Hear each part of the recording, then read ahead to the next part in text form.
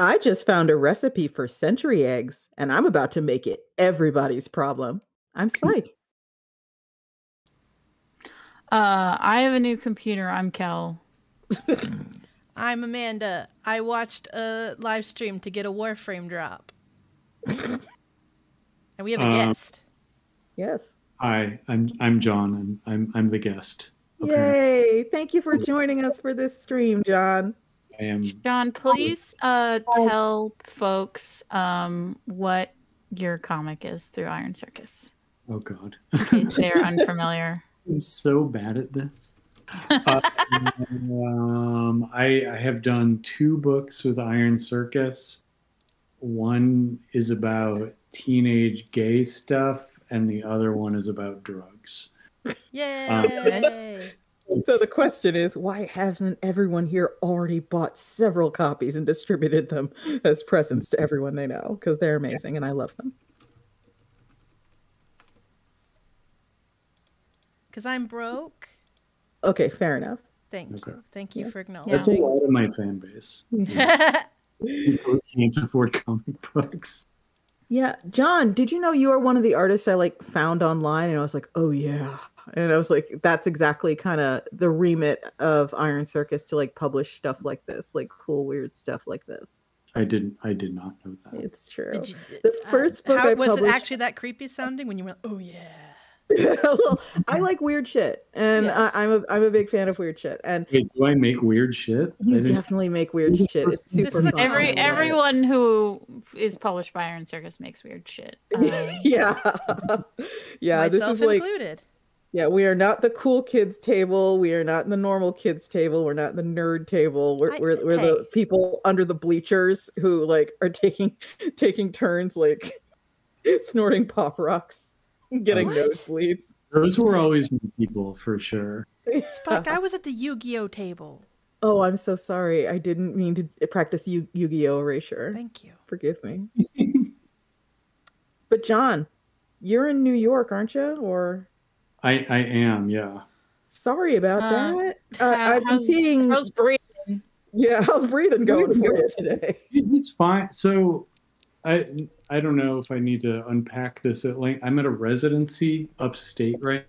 Oh, okay. Oh, so it's already past you. It's not in New York City. Okay. It's in New York State. Okay. On the Hudson, but I haven't gone outside in a while. Yeah, so that sounds like some cartoonish shit right there. No, I know. Oh yeah, I hadn't gone outside in a while, and now I have no idea when my car got hit. Oh yeah, you did have some car issues recently. It got one of your taillights, didn't it? Yeah. After examining the plastic left from the other car, because I was trying to figure out if I could figure out the make and model, I realized it's their taillights, and I live on a one-way street. Mm-hmm. So they had to back into me. I don't know how this happened. Yeah. You were parked and yes. they took out your light? My taillight, yeah.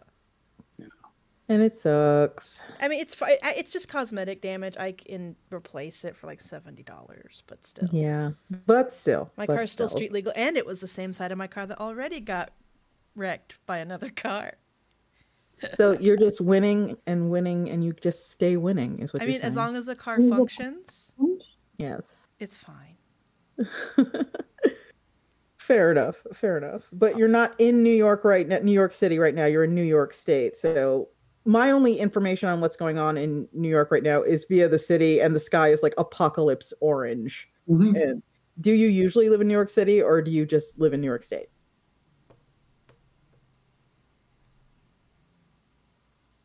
Uh-oh, John, you there? That's too much information. Oh, sorry. What are you, a cop? I live in an undisclosed one of the 5 boroughs. But yeah, no, I've been getting a lot of messages from people, and yeah, the sky is neon orange out there. Yeah, pretty bad. I'm in Chicago, so it's pretty much missed us. So For now.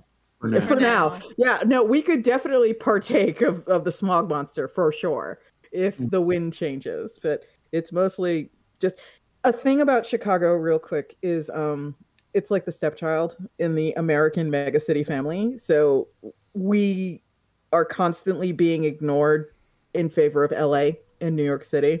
And a lot of Chicagoans take it kind of personally, where, you know, people from other countries, they can tell you about New York and they can tell you about LA, but if you ask them about Chicago, one of two things happen. Their eyes glaze over and they can't tell you anything, or they go, Al Capone? And that's it.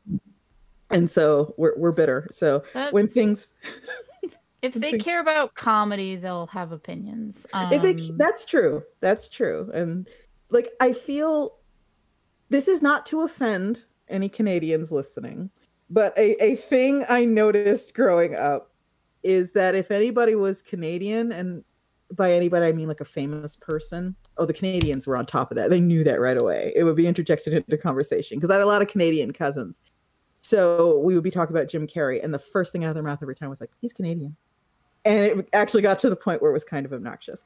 So now whenever something like that happens in Hollywood, and I know they're from like Second City, you know what I mean? If they had some kind of basis in Chicago, I hold myself back from being, just so you know, that started in Chicago. Yeah, that's a Chicago thing. Oh, him? Yeah, he was down in Chicago. He was definitely at Second City for a while. And it's like, shut up, no one cares.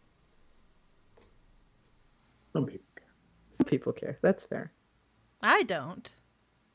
Well, Amanda, there's not a lot you care about except your cat. I care about many things. How dare you? Since when?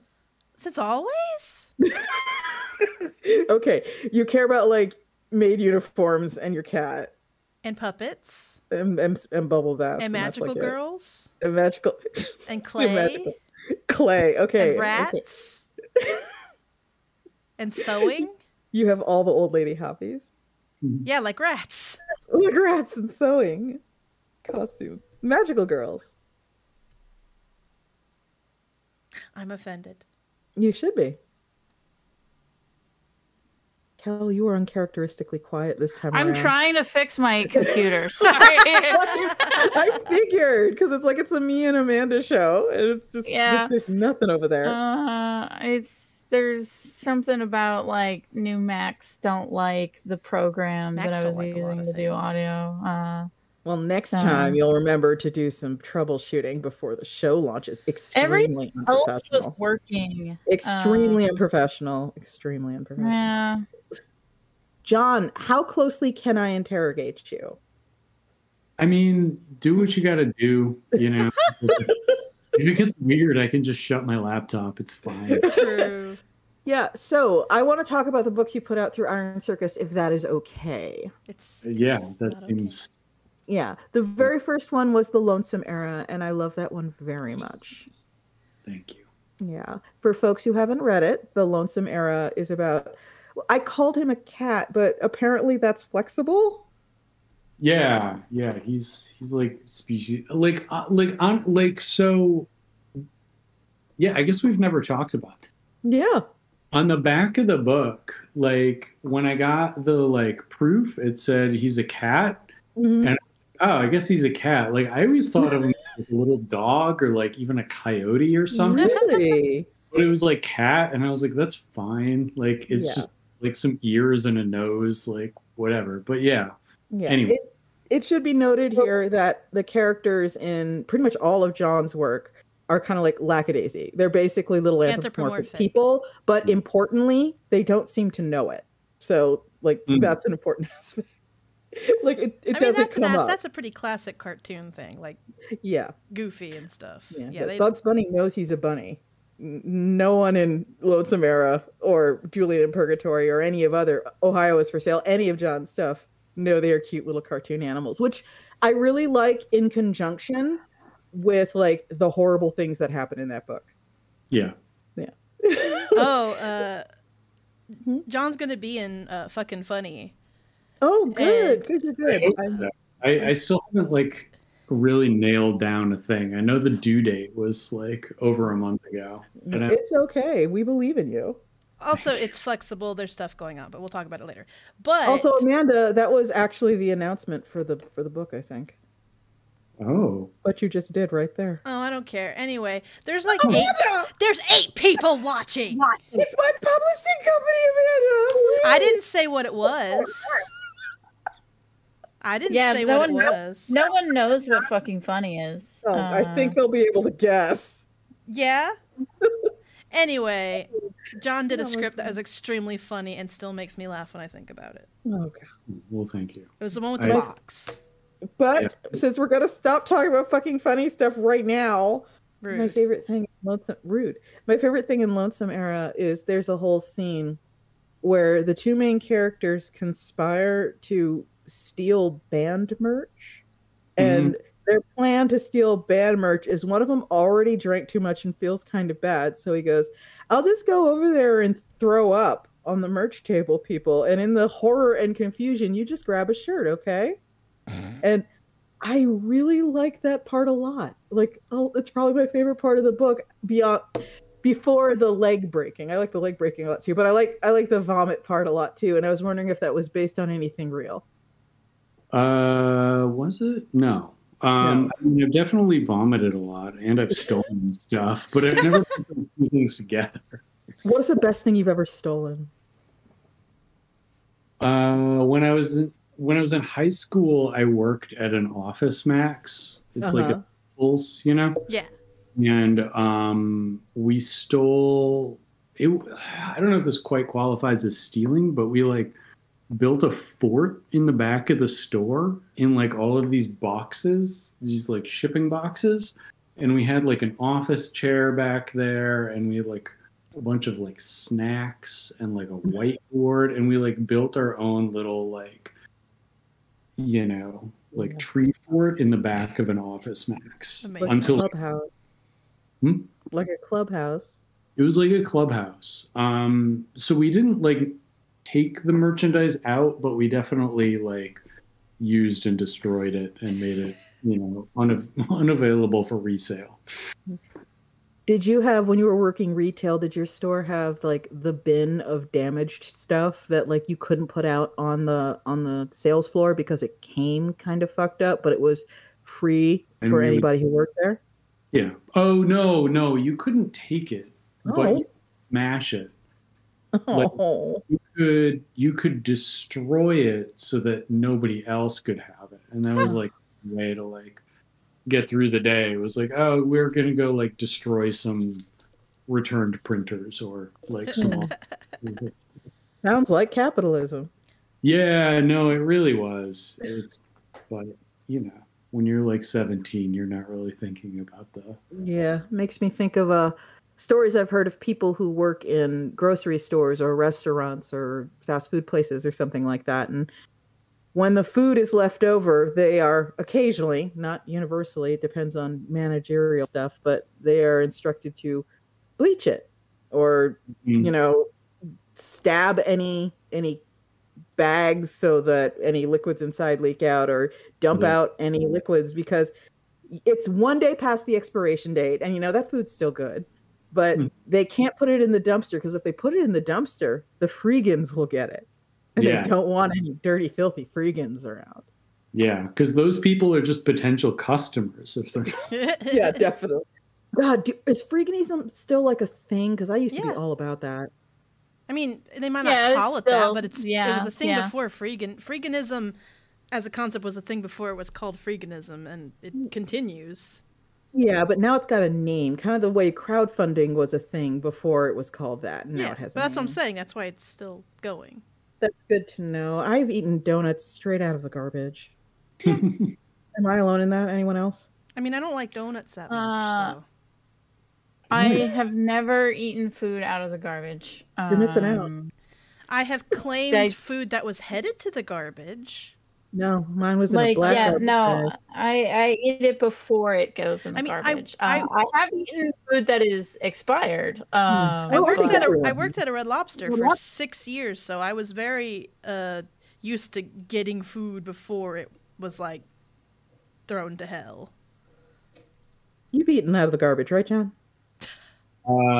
Thank you for asking. No, I don't. I think it's something everybody should experience at least once.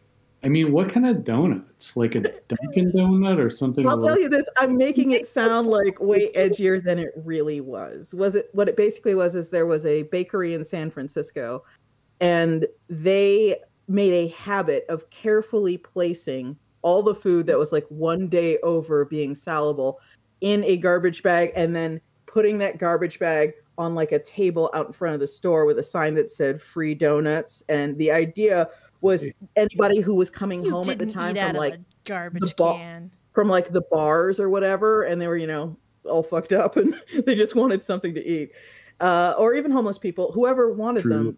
They were put in there like nice. They weren't like dumped, you know, they were like placed in their little bakery boxes. And I was there with a bunch of other cartoonists. I don't know if this will mean anything to anyone here, but Frank and Becky were there too. And they work for Disney. So, you know, Disney artists see out of the garbage. And we saw this. And one of the people who worked at the bakery was there. It's like, hey, we got free donuts. If you guys want free donuts, are you in town for the convention? You want free donuts? You have misrepresented these donuts as being exactly. I sound like way edgier when I just like, oh yeah, the garbage. They're not garbage donuts. And they were good. They were like Long Johns, like the long donuts with chocolate icing. I think I've eaten trashier food than you, Spike. Oh, I've definitely eaten trashy food. Don't get me wrong. No, I mean literal, like in terms of its proximity to the garbage. I ate garbage out of a Starbucks. That was on top of the dumpster. How about that? No. I don't want to talk about garbage food. It's relatable content. Everybody eats out of the garbage. John, I've definitely done the thing where someone like returns something and we have to like scrape it and get rid of it, and we've just like boxed it up and I've taken it home. Yeah. I hear that's a decent sort of thing too when you're like a DoorDasher these days or a Grubhub person. Like every once in a blue moon, someone will just cancel on you. And the next thing you know, you've got like 3 pizzas and you're like, oh. Not bad. I used to clean Uh-oh. You got cut off there. I think John cut. John, you cut out for a bit. Did I? Oh, you used to clean what? Movie theaters. Oh. Okay. I think my internet might be a little dodgy. It could also be your Discord settings. Wait, what? It could also be your Discord settings if your voice sensitivity is set too high. No, the internet here kind of sucks. Yeah. I'm like in a house with 24 people fighting the internet. That'll do it. No, at the movie theater, if you leave a soda or a popcorn, chances are medium high that one of the people cleaning the theater will drink that soda or eat that. Oh my God. I draw the line at sharing soda because I always think of like backwash, but I'd eat the shit out of someone's leftover popcorn. You know, I mean, if you, I did not do this myself. I had like threads of, I don't know, self-preservation, but yeah, you take a cup holder and you're like, I want to go to waste. Did anything like super unbelievably mind-melting happen at the movie theater? One time I saw like 4 girls walking out of a theater, like crying and covered in pink goo. And then right behind them was like this little boy carrying like this.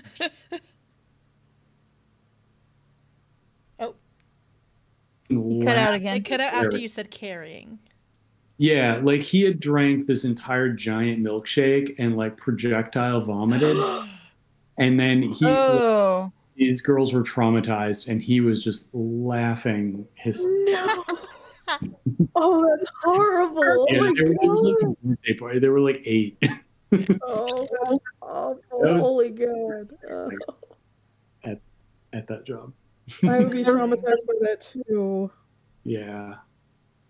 I don't know. I guess I've worked a lot of shit jobs is the moral of most of the stories. Yeah, understandable. What was the shittiest? One of those, probably. Either the movie theater or Office Max. Oh, okay. Definitely. Yeah, for me, I think the one job I would describe as like genuinely shitty, it wasn't because I stole so much. It was great. I worked at a Pearl Arts and Crafts, and it was awesome. You can't whisper. It doesn't pick up well. Sorry. It was awesome. I worked at a Pearl Arts and Crafts, and that's like where you worked as an artist when you were like young and had no money. And I asked about like, is there a box where like the free stuff goes? Because that's what we had. And it got to the point that if there was something you wanted, you just broke it. You took it home. So a lot of times tubes of paint could be ridiculous amounts of money, especially if they were some rare pigment or, you know, lapis blue or something that was made with actual crushed lapis instead of just like a dye. And we had a lot of painters that worked there, and they would just regularly be like, oh, a new shipment of paint came in, and they'd go over and they'd look for the nice tubes of paint, and they just stick their finger underneath the labels and just pull the whole label off. It's like, well, we can't sell this. No one knows what it is. And they just put it in their backpack.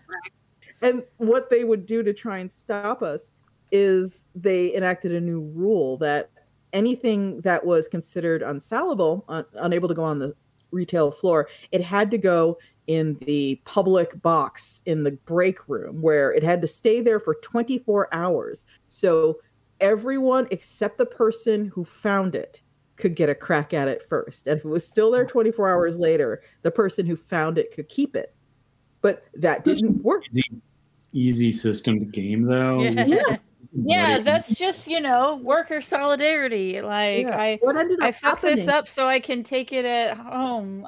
Don't take it. What ended up happening is they would fuck it up. They would rip the labels off, and then they'd put a note on it, like a Post-it, and it would just be all like, "This belongs to Bill. Don't touch." And it would go in the box. So it would still be there 24 hours later. So, and after that, they just like stopped trying to stop us. And for the most part, people had some level of restraint, like some tiny level of restraint. But then there's this one woman who she got her boyfriend to show up at the end of her shift, and he had a van, and he backed his van up to like the loading dock area, and she just started loading furniture on it.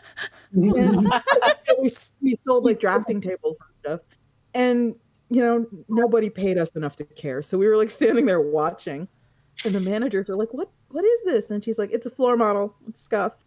And it's like, all of this is scuffed. The chair is scuffed. The table is scuffed. It's all scuffed. And she's like, yeah, look.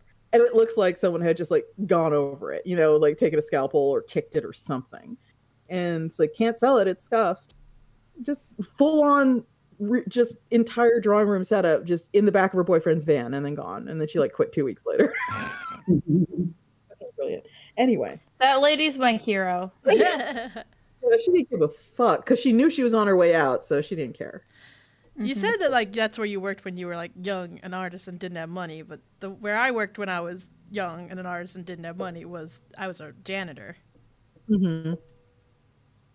That's it. That's the story. I was a janitor. You don't have any fun stories? I mean, they didn't like me, and they were trying to get me fired by saying I didn't do stuff, but that's about it. It was just a scrubbing toilets job. You scrubbed the toilets, and then you went home.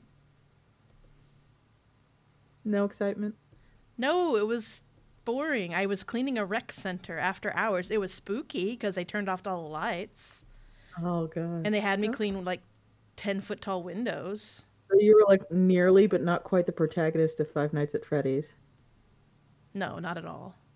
Midnight rec center cleanup. Rec center, a recreation center. I know what a rec center is.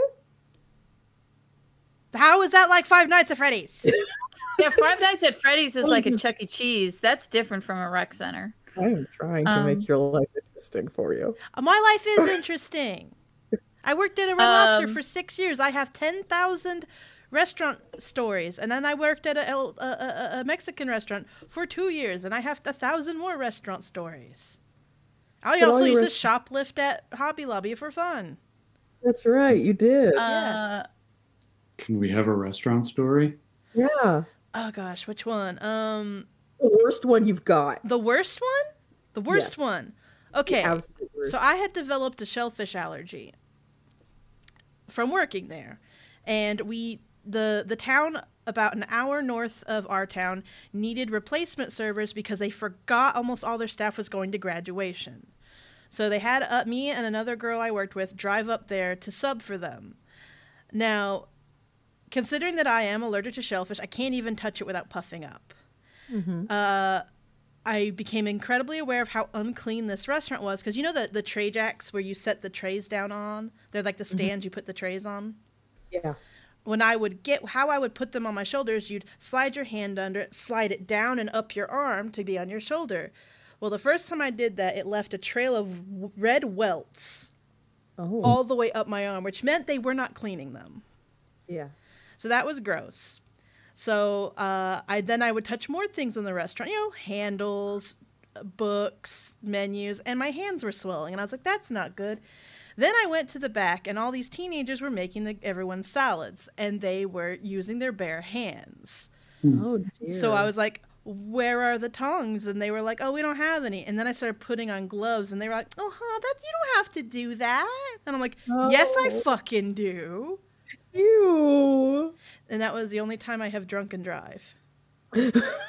What Red Lobster was this, Amanda, so everyone can stay away from it forever? I mean, this was years ago. This was back when it was under Darden management, and it is no longer under Darden management, but it was in Pearland, Texas. Oh, okay. Why? Yeah, that's probably my worst story. I will forego the easy dunk on Texas. They've suffered enough. No, they haven't. No, I have friends in Texas, and I feel for them. I escaped. I know you did. I wish they could. But yeah, God, there's others. Like, I'm all well, I mean, they're all kind of horrible. Like, horrible in a bring the mood down kind of way. Like the incredibly racist couple I was forced to wait on for a year. Oh, boy. And then got me in trouble because I stopped smiling at them. They called corporate on me because I, like, frowned at them. Oh, my God. That's so depressing. Yeah. Texas. There's lots. I mean, I also got proposed to by 2 old men in cowboy hats on different occasions. I don't know why. Because you're beautiful. No, it definitely wasn't that. At the Red Lobster? Yeah, I was also the Red Lobster had a bar. It was like a bar, and I was also for 2 of my years at Red Lobster, I was the bartender. And it's like a family restaurant bar. We just made like fruity mixed drinks and stuff, and blended stuff. And yeah, just old men would sit at the bar all day, and they would propose to me. It was weird. Propose to you or proposition you? Propose. They would literally ask you, Amanda. They would ask me if I was married. And I would say no, because at the time I wasn't. And then they would say, oh, would you marry me? Oh, they were just being adorable old men. It wasn't cute. It was disturbing. There was no getting down on one knee. No. There was none of that. They were not performing for a table full of friends. No, they were just, they were trying to be cute, but I didn't find it cute. Ah, okay. Yeah. Old men flirt in a certain kind of way. Yeah. And they know I was also, I was a good bartender technically, but I was a bad bartender because I was kind of like, I don't like goofing off with people. I like to do my job. Oh, okay. And people always want to goof with the bartender, and I would just be like, no, thank you. Please order your drink. I have to admit, I have a friend, speaking of friends in Texas, I have a friend, I'm sure you know who I'm talking about here, Amanda, but they are a huge foodie. They are a connoisseur of unique culinary experiences, and they know I am like that too. So when I went down to Austin for a convention, they were all like, oh, I know the exact place that I'm going to take everybody. And they took us to a cool, weird little experimental restaurant. And every time we had a course come out that we all shared, they would take a photo of the food, but they would also take a photo of themselves flipping you off. Yeah, rude to the food. Yeah. That's our tradition, rude to the food. Yeah, rude to the food. And the waiter began noticing this is what's happening. And he was like, oh, I want to do it too. So when they were taking a photo, the waiter would just pop his hand in. And so there'd be like one more hand than everyone expected flipping you off for looking at their photos of food. And I thought that was good. And that person got extra tip. Yeah, I actually have to post some photos from Cake Weekend because me and Blue and Ev and Dom went out to eat, and I was doing rude to the food, and Blue was like, I want to, and then I took another picture, and Evan's like, wait, what about me? So like there's a sequential of hands appearing out of nowhere. Where did you all go? Some ramen place that wasn't very good. Oh, it was literally across the street. The next time you're in town, and John, if you ever end up in town too for a convention, I don't know how much convention stuff you do, but I got into cake this year, but then I had a conflict and I couldn't go, and I was bummed. It looked so much fun. I was like seeing all the photos on Instagram. And I was like, yeah, cake is a trip, and if it ever occurs to you, it's like, oh, I must go to Toronto at some point. TCAF is also a trip. I did once. Oh, it was expensive. Yes. It was. Yeah. But one of my got to try out places in Chicago that I am slowly but surely getting together plans to take everybody to in a couple of weeks for a library conference. It's called Happy Lamb, and it's a hot pot place, and I'm trying to make sure everyone can go. I just, every time I'm in Chicago, I just want to stuff my face with dim sum. Yeah, dim sum is also great. There are a lot of good dim sum places around here. I am actually kind of jealous, though, of New Yorkers okay, here's the thing. I don't want to live in New York. Spike, it literally smells like hot garbage. That would have been quite a trip for cake. Oh, are you looking at a map right now? Yeah, it's in Chinatown, so. Oh, they have one in the north, though. Maybe that would have worked. Oh, I didn't know that. Apparently there's 3. Oh, cool. Okay, Wait, so. Did Iron Circus table at cake? Yes. Oh. Yes. Iron Circus is in Chicago. Yeah, so. It was in our backyard. We just loaded the books into my car. Yeah. It was one of those. Do comics conventions that much, right? Yeah. We took a huge amount of time off, like a lot of people, due to the pandemic. And when conventions came back, we were at a TCAF this year, and we are also at Cake. And then at the end of this month, we're going to be at ALA, which is American Library Conference. We also did Emerald City Comic Con and C2E2. Yes, we also did those. And it's fine. Like, not doing Chicago conventions feels like just leaving money on the table. So I feel obligated to do them. Mm-hmm. But we have kind of gotten to the point, and I've talked about this before, we've gotten to the point where we are trying to be a little more shrewd and sensible in our approach to conventions. Yeah. And part of that is we are doing conferences as opposed to conventions these days. And conferences are about outlay, whereas conventions are about making money. And the ALA, the American Library Conference, the thing we've got coming up, is going to be expensive. But the whole idea of it is we pay a bunch of money to fly people in and have them do convention stuff, do signings, do panels, all that stuff. And then, like, 5 months down the line, every librarian who met our authors orders the book for their library, and we make $15,000. Like, that's the idea. You gotta press the flesh, you know? Gross. It's true. I know, it just sounds gross. Yeah, that's... John, are there any video games that you are partial to? Oh, random. Video games? No, not really. No? Okay. There are only so many hours in the day. Yeah, tell me about it. God. I wish. Yeah. Part of getting a new computer for me was because my RimWorld was starting to run slow. Need my rims. Yeah, see, what you gotta play, Kel, instead is Sailwind. You have to play the game where you pretend that you're a is sailor. not available on Macs. Well, that's because Macs are inherently inferior machines.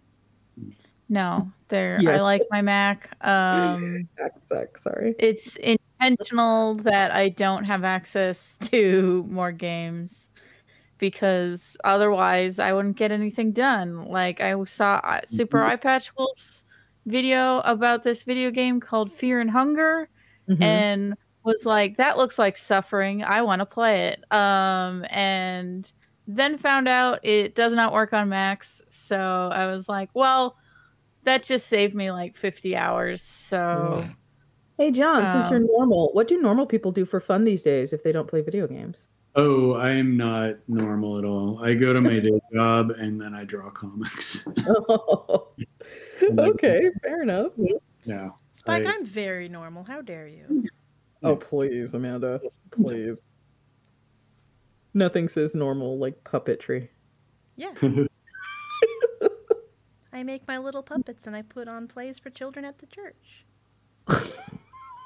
Are they plays like VeggieTales level, or are they subversive? No, VeggieTales is like too highbrow. Oh, okay, sorry. So you go on after like the Clowns for Christ, right? Maybe. So you paused because you are wearing a clown outfit right now in your little avatar. Listen. I was waiting. Quiet.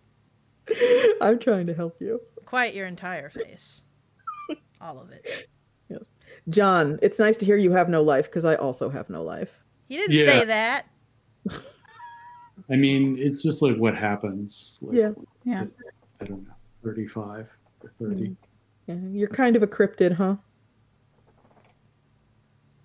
Is that a Dungeons and Dragons thing? It's like it's what Bigfoot is. They're like urban legend monsters. So like Bigfoot, Mothman, one Loch Ness blue photo of you exists Loch on the Ness internet Monster. of you running away. I'm like just cloistered in like a small dark room. Yeah. Same. Like literally every day of my life. Same. Can't recommend it. Same. Like I sometimes when I go to cons with Kel, I would refer to Kel as a cryptid because Kel is always present but never appears in photos. I hate my photo getting taken. When people are like, "Oh, can I get your picture?" I'm like, I really don't want you to. Do you know there's a scientific reason for that? Personal preference? No. A lot of people hate getting their photos taken because on a daily basis, what you see is a mirror image of yourself. So you think you know what your face looks like, but you don't. So when you see a photo of yourself, it looks wrong. But I like having my photo taken. There's a gender component to it that I realized. Okay. So. All right. Yeah, that is definitely a factor that is not one I considered. But it's one of those things where it's like the dots connected as I got older. That's why I hate having my photo taken. There's also why that's also the same reason a lot of people don't like the sound of their own voice. Because you're hearing it through bone conduction. I'm okay with the sound of my own voice. It is just I don't like pictures of me. Yeah. What's the gender thing? Or like because I'm non-binary and it's just don't like femme things about me. Like so that's it. That's cool. Yeah. I too hate getting my photo taken. Yeah. Possibly because of the mirror thing. Because of the scientific reason. Yeah, so the scientific reason. Science. Yeah. And I am kind of that person who I'm everything every old person has ever warned you about, everyone, because I have that whole deal where I thought I looked like shit when I was like 23, 24, 25, and now I'm 44. And I look at photos of myself in my 20s and I'm like, oh my fucking God. I had no idea. Like I spent several years in my 20s bodybuilding and I had like muscle mass. Like I looked like a bodybuilder.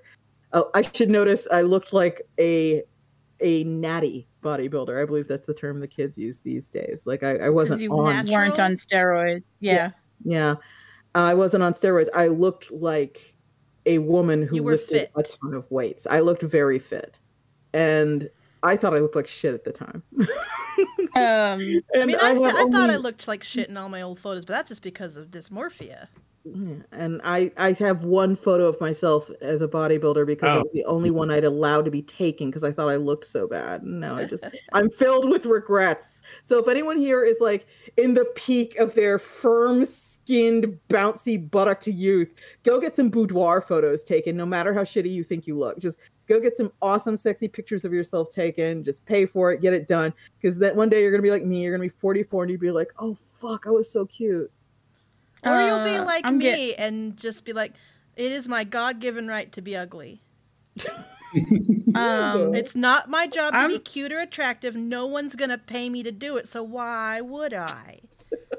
I'm gonna get swole. Get swole.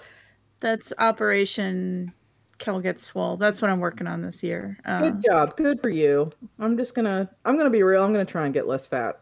I don't want to try. I'm in my 40s. I did make the conscious decision starting like today. I want to start taking care of my heart.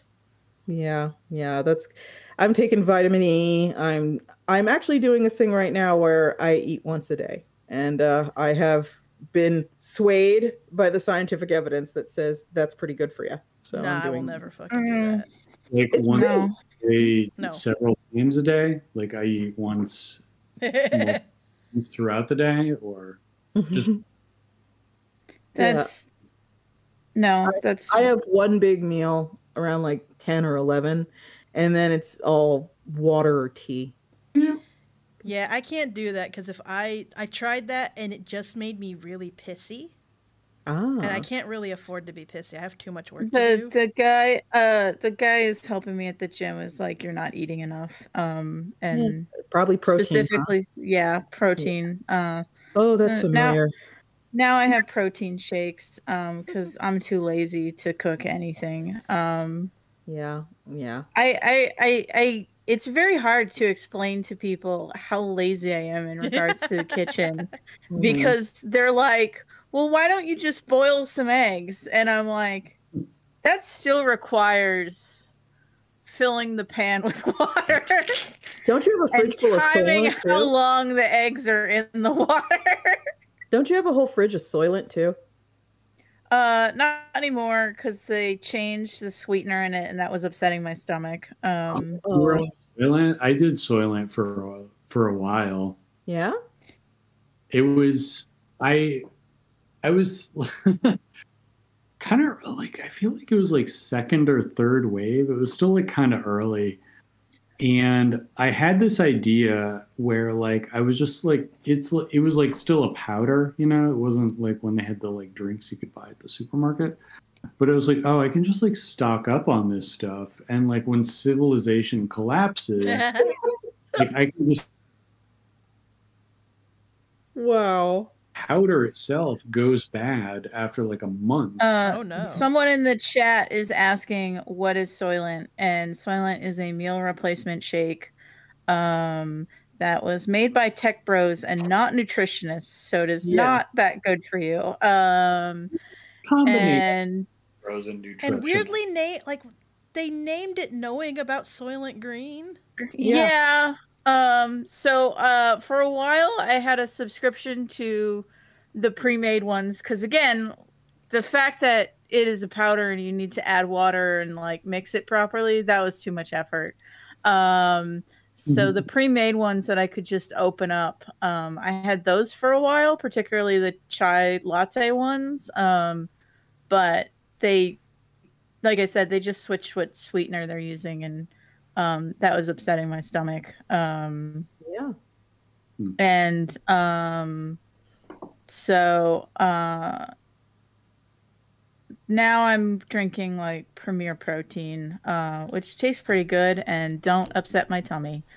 What I'm just trying to do is like meal prep. Like at the beginning of my week, I'll basically make 3 different dinners or big meals, and I'll just box them up. So that's like I'll make a lasagna and then divide that up, and that'll be like my lunch for a week.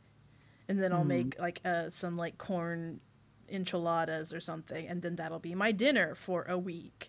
So like I will make a family-sized dinner on Monday and then divide it up for the rest of the week, and that kind of makes that's how I've been trying to eat healthier but also eat lazier, because that means throughout the week all I gotta do is toss something in the microwave. The crazy thing about meal prep, when I hear people like go, I couldn't do that, looks like a ton of work, it's like actually it's less work because you're cooking once every 4 or 5 days as opposed to every day. That's still more cooking than I want to do. That's fair. Yeah. I've also started looking out for deals. Like the different grocery stores have a bunch of pre-made meals, like they're pre-made family meals, and there were been a few days I just bought that and I divided that up for a week. Yeah, especially when it's on clearance. Because it'll be entire meals, like it has the meat, it has the veggies, and you know all whatever. Whereas I really enjoy cooking, so like my one meal every day is something lovingly handcrafted and fresh by myself, and I want to share with you a thing I'm going to try, hopefully tomorrow or the day after, so you can all be disgusted with me and stop speaking to me. Well, I'm going to let you know that my laziness means that I cannot have junk food in my house, because otherwise I will have that for dinner instead of making dinner.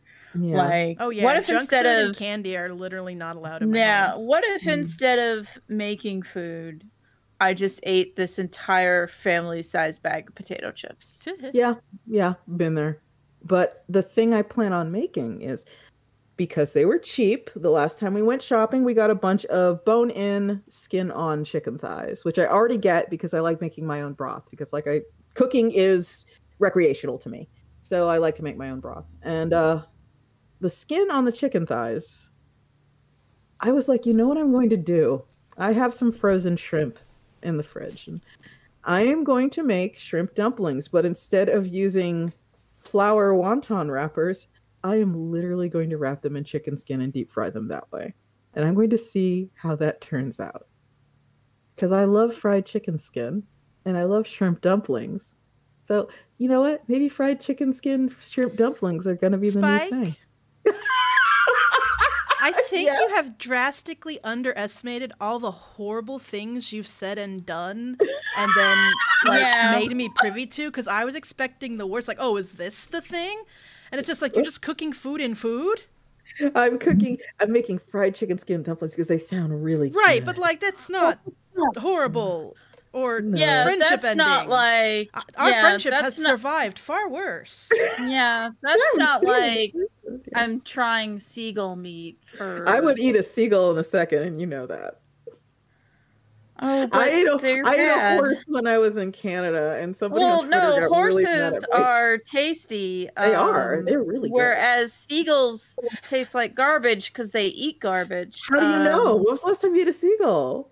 There was a guy, like a Cooking Network guy, who he ate all the trash animals and ranked them. I would like to try that. And basically, his summary was, animals that eat trash taste like trash. Kristen in the chat says, KFC Double Down dumplings. Yeah. Were you saying, John? No. So, like, his ranking was just, they were all at the bottom. They were all like... No, he did, like, give them an order, but it was basically, like, the more an animal ate trash, the more it tasted like trash. Yeah. Does anyone here remember... in the time before we would have called it a meme, there was a thing going around about squirrel melts. Just me? Okay. No. There was a woman who had a YouTube channel. Don't remember her name, but I bet if you Googled squirrel melts. Okay, YouTube does not predate the term memes. But this video is so old, like, I don't think anyone but me remembers it.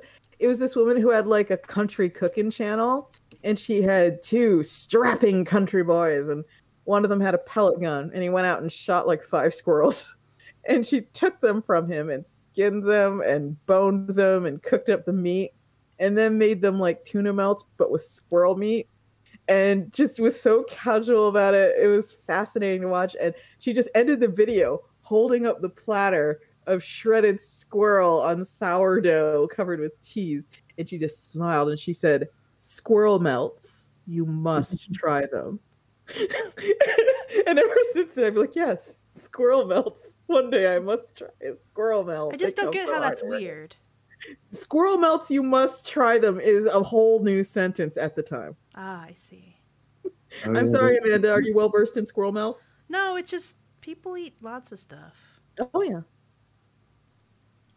I found the article, and basically, seagulls taste like trash. Particularly, they taste like fish that have been left in the trash, since they eat both trash and fish a lot. Yeah. And I think a seagull would eat your baby if it could. Oh, God, absolutely. Yeah. If its mouth could fit. I remember. Okay, speaking of things that are going to ruin our friendship. Okay, Amanda, well, I can mute you, so watch yourself. This isn't about seagulls, I promise. So I found a photo. If it's too gory, remember. It's not gory. I will simply leave it at like 2 sentences. Like, over here, there was like a video that was eventually shown to be faked. It was a video of like an eagle or hawk or something trying to steal someone's baby. We all remember that like faked video, right? No. Oh. No. Well, that was a thing a while ago. Somebody put together a video of like an eagle swooping down and like trying to take a baby from its mother's arms. And that was proven to be fake. But what isn't fake is there are entire papers written in South African clinics about attempting to recover babies and toddlers and children who are like 7 and under from baboon attacks. And baboons are incredibly brutal. Yeah, okay, we're gonna know. Yeah, I will leave it there. My finger's been hovering over the mute. If you've ever seen a baboon yawn, you'll know what I mean. You continue. I'm not saying anything. I'm just saying you're giving my imagination a good old push. Yeah, and if you want to Google South African baboon attack on child, I can't stop you, everyone. See, that's what I'm talking about. You're talking, I'm going to test our friendship with this weird dumpling. And not the fact that Amanda had to make very specific, Spike-specific chat room rules for the last 10 years. I'm just sharing. I share good things. I share nice things.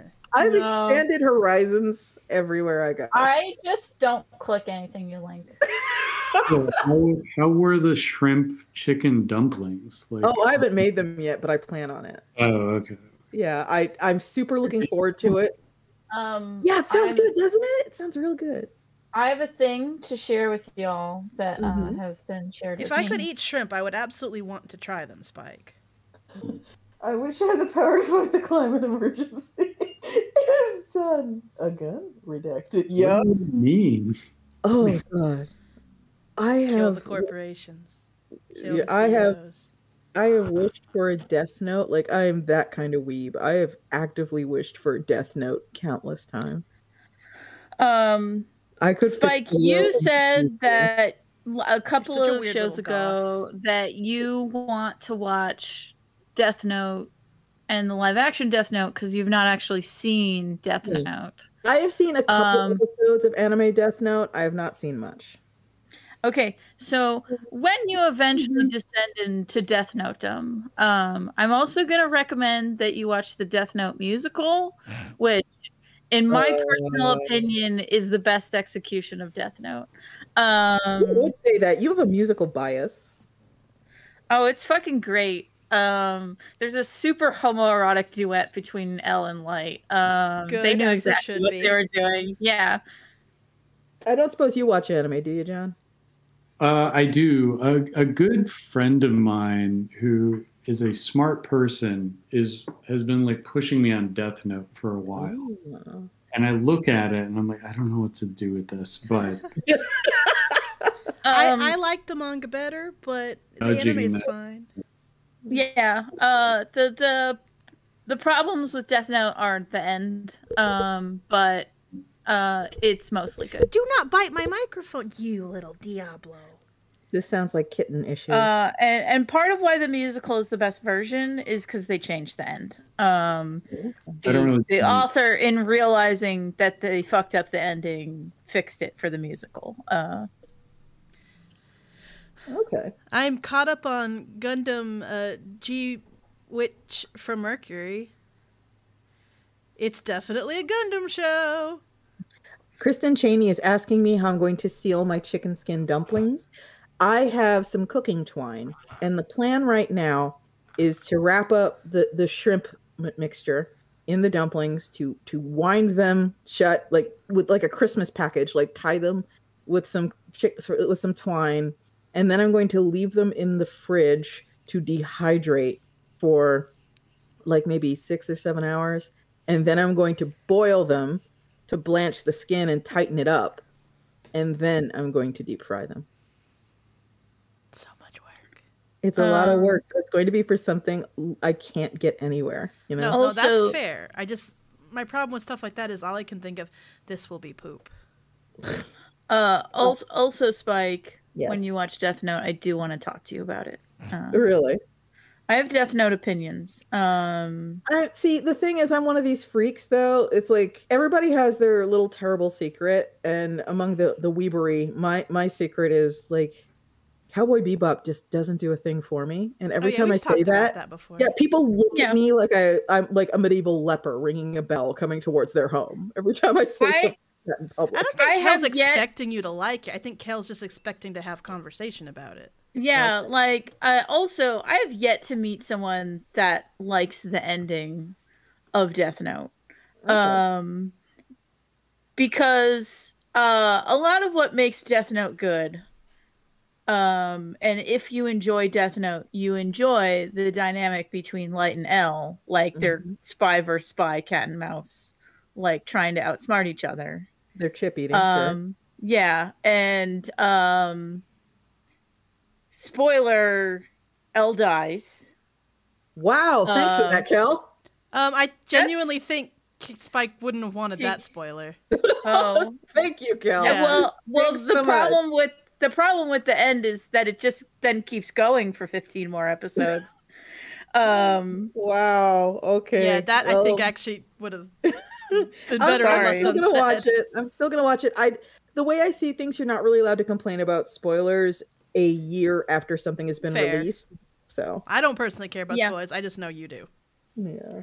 Yeah. Well, so it just keeps going for like 15, maybe even 20 episodes after that, because he gets a new arch nemesis. And is this that goth girl? No, the goth girl is an obsessive girlfriend.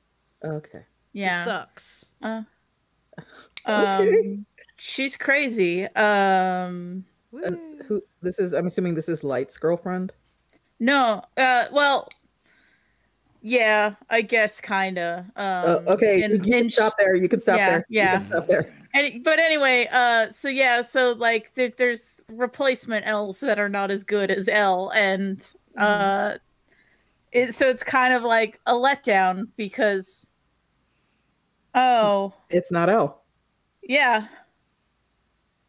John, what are your feelings on Studio Ghibli stuff?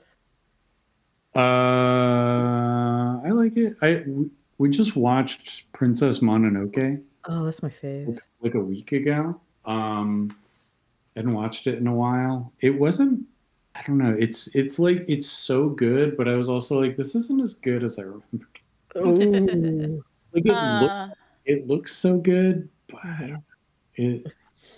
Spike saying that she doesn't like Cowboy Bebop getting her weird looks. For me, I don't really like Ghibli movies is the thing that gets me weird looks. Have you ever watched The Wind Also Rises? No. Yeah, it's a Ghibli movie, and it's one I actually skipped for years because I thought it wouldn't be my vibe, because I will not get into it because God, there will be a lot to get into, but there is a lot of crossover between old school foundational anime guys and military history guys.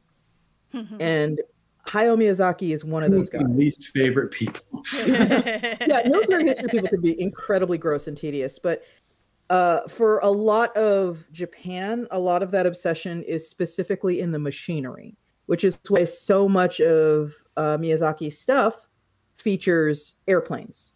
And The Wind Also Rises is not biographical, it's not accurate, but it is about a famous Japanese engineer who helped Japan basically get their first kind of homegrown fighter plane designed and off the ground. And I was like, cool, I don't care about that. I will not watch this. But then years later, I had an opportunity to see it for free. And I was like, okay, well, you know what, whatever, see a Ghibli movie. And I really enjoy it because it's clearly about Japan and the build up to World War II. And watching Japan negotiate that in media they know is going to be international is always kind of entertaining. And they had a whole kind of subplot that was explicitly about this guy has no feelings about politics. He is simply like raging geek for aeronautical engineering. He wants to make the perfect airplane, not for the sake of Japan, but for its own sake. Like they had to make sure that was just absolutely being hammered into you the whole time.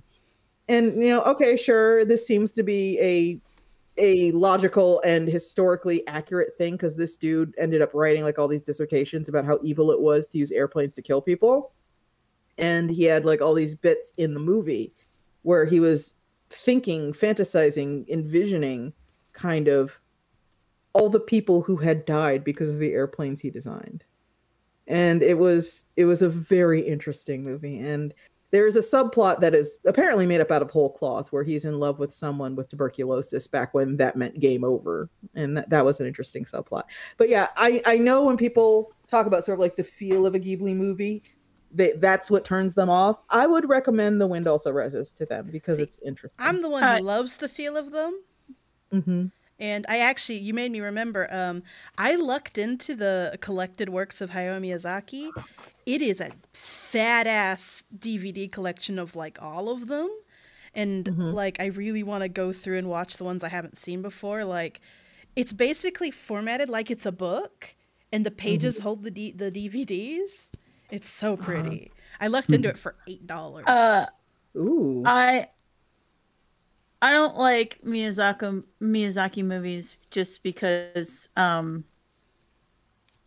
they just really fall flat for me. And Really? I kind of am especially disappointed in Howl's Moving Castle because I really like the book, and the movie is yet another Miyazaki movie telling me war is bad rather than actually having any Japanese man kill. I mean, but the thing is like, why did you even adapt this book then if you just wanted to tell me war is bad again? I will say I do like the movie, but I read the book first and I love the book.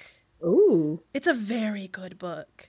So, I was actually dating someone who we had this thing or was this before? I don't know. Long story short, we had this thing where we would like read chapters to each other to be cute, and it was nice to read to each other. But we got to that book, and when she left, I read it all by myself. You cheated. I cheated because I was that into it. I was like, oh, this is so fucking good. It's so fucking good. And then I finally got around to seeing the movie, and I like it. I like the movie. But it is not the book. It is a different creature. They have different tones. It's a different creature. It's just one that I've... Yeah, you told me that with your last 5 movies. Or is it like a comic book? Because most of them are like... Sorry, I think my internet sucks. You're good. Go for it. Like most of them are based on like graphic novels or just original scripts, right? A lot of them are based off books. Yeah. Like, was Spirited Away a book? That was not. I know that Howl's Moving Castle was a book. Kiki's Delivery Service is based off a book. It has a different name than the original, if I remember right. Or like My Neighbor Totoro? That was an original. I don't believe it was based on anything. Yeah. There's a few others that are based on books, and it's going out my ears. I think Porco Rosso is an original, too. I also think a lot of his characters are pretty flat. I mean, that is not entirely unfair. But if I can like go full otaku on you all and just blast you all with what I'm about to say, I do apologize for all of this in advance. So I have been teaching myself Japanese, and I'm one of those. Yeah, and, when Marnie was there, that's true. That was also a book. Yeah, and the Borrowers, I forgot. Yeah, oh my god, that's my fuck. The Secret World of Arrietty was based on The Borrowers. I love The Secret World of Arrietty. That's not in my collection. My collection predates it. But one of the things that I am now developing a more profound appreciation of is subtitles are fucking lies. They're all lies. And I think that significantly hampers a lot of what is attempting to be communicated in a lot of especially Japanese film, because there are, and this isn't me being like hoity-toity, you never understand, mom. This is me just being literal, and anyone who's even semi-fluent in Japanese would agree. There are certain elements in the language that there is just no English equivalent. Yeah, my favorite thing is whenever the subs versus dubs argument comes up, anyone who speaks any Japanese, their answer to that is, well, neither is actually more authentic than the other. If you really want authenticity, learn Japanese and watch it without the subtitles. Yeah, and you get the vibe. You don't speak the lingo, but you catch the drift when you know what is actually being said, as opposed to what. And I understand what the subtitles are trying to do. They're trying to get the story across in a way that makes sense. Because subtitling, a lot of that is an art. And you know, hey, since there are only 12 people watching, I can say this. Woo, yeah, it's like right now, one of the things that we're getting ready to do is we're getting ready to add Asian continent subtitles to Lackadaisy. And to do the Japanese ones, it's going to require a lot, like with a capital A, capital L, because there's going to be like meetings between Tracy and the translators, because it's that involved. They get a whole pronoun thing. Yeah, they got pronoun stuff to go through, and oh no, we decided to open it with poetry, so that's going to be a whole thing too, and it's just so involved. And I am not bagging on like people who write the subtitles and translators. It's hard, but I can see why it's so easy to kind of miss threads of plot if someone is a hardcore subs only anime watcher. Well, I think with subs, you still get to hear the original voice actors. You can at least hear them. But with dubs, like, again, I don't think subs are superior because they're both translating and transliterating and reinterpreting it so that it makes sense to you. It's just two different methods of doing it. Yeah. And I actually don't mind. Oh, what, John? Spike, with subtitles, like, you're at least like hearing the original, like, even if you understand it, like, you're still hearing like the rhythm and the inflection, and you're like, this is what they're saying, and then here's some sort of translation of it. But with with dubs, that all of that is obliterated, and like you're just hearing this, Yeah. But even having said that, I think there have been dubs. There have been experiences where I watched like a sub and then a dub, and it was when I watched the dub that I actually got to take in more of the animation, because I do miss a lot of visuals sometimes when I'm watching subs. Like, because I'm paying attention to what people are saying, so the words so hard, I will miss visual things. So it's like you win some, you lose some. Yeah. I'm dubs only. I get it. I absolutely get it. But it's one of those deals where whether you are dub or sub, I'm both. Like, yeah, exactly. I'll watch dubs with captions. Yeah, but one of the things that's like a good example is there are various ways to say I in Japan. A lot of people know that. And there are wildly offensive ways to say I. There are wildly offensive ways to say you. And there are also variants of that are like offensive, but people don't really take offense because it's so cartoonishly over the top, this way you say I and you, that they know you're probably joking, and if you're not joking, you're not to be taken seriously. And in English we have I. And sometimes someone puts in the work to try and figure out a way to communicate the vibe, and sometimes it works and sometimes it doesn't. But one of my favorite stories is from Toby Fox, and it's just about how like they did just have to like completely change what some characters were saying in the Japanese dub of Undertale, and it's because like the joke didn't translate it, so they just had to make a brand new joke just to get the spirit across, not necessarily the words, and it resulted in the Japanese fandom having its own unique memes. Yeah. Which is just incredibly charming. Yeah. What I think is really funny is the Japanese fan community for King of the Hill. I am unaware of the Japanese fan community for King of the Hill. Oh my God. They're just like all of the most weebs going, well, the subs are more authentic, and you're just like not like so that. But they're Japanese people talking about King of the Hill. If you're not watching it subtitled, you're missing like the subtleties of the joke. Amazing. I saw a screenshot of of a Chan board, a real one, like, you know, with Japanese users. And it had translations on it, and I just fucking laughed so hard because on that board it was like one guy just berating another guy going, you think you like cartoons, I bet you only watch like The Simpsons and South Park. I bet I'm right, aren't I? You only watch South Park. And the other guy's like, so what if I do? I like South Park. And he was like, that's what I thought. I knew it. You're a fake enjoyer of cartoons. You don't even know about the good ones. Yeah, just keep watching South Park. Holy fuck.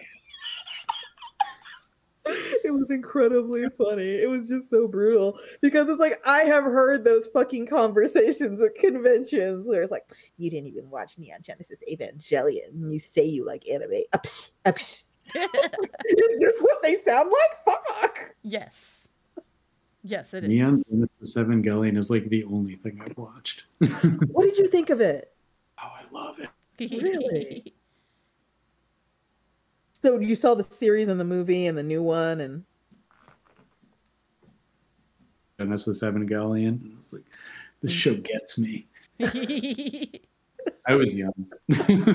Yeah, it's one of those things where I've watched part of it, but then I wander away before it's done, and then someone's like, "Well, you know, he jerks off over someone," and like, "Oh, really?" And then I went back and watched that. That's the movie. You gotta. Yeah. That's like the end where they replace the last 2 episodes with a movie. Well, yeah, not replace. It's not necessarily replace. It's meant to like technically just be like, yes, it is animating scenes that were meant to be made, but they couldn't because of budget. But also like the last 2 episodes are meant to be symbolic of what is actually happening in the movie. Oh. I think actually they have a very different vibe. And so I feel like they are very different endings. To be fair, I haven't seen them in a long while, and my opinions have slowly changed with time. Yeah, like my understanding was the guy who made the show, like, made the ending of the show that was his own sort of, you know, very insular vision of the thing, and the studio and audiences were not happy with it. So then they had to go back and like tack these. Oh. Yeah, because in the first ending, Shinji is more active and it has kind of a hopeful note, and then the end of Evangelion ends with him choking a girl and then saying he's a terrible person as the world ends.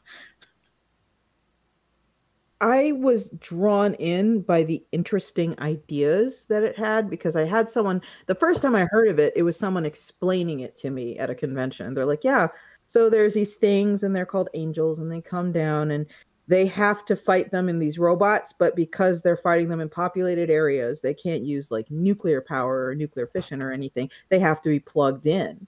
And a lot of what the concern is like how much battery power the robots have if that plug gets severed, and they can only be piloted by people that were born after all this shit started for reasons no one fully understands. And I was like, oh, well, that sounds interesting. I'll give it a shot. And it can't hold on to me for more than like 2 episodes. Maybe I should continue giving it a chance. I will say I was kind of forced to watch it by my at the time fiance. And he kept being like, no, I swear to God. And I was like, okay, all right. And I'll keep watching. But it got to this one point when I was like, oh, fuck, yes. Oh. Because I remember just shouting at the TV, like, oh, yeah. Because basically, Spike, like, the first few episodes feel kind of more standard mech anime-y because they need to set that up so when shit hits the fan, it hits you in the gut bigger.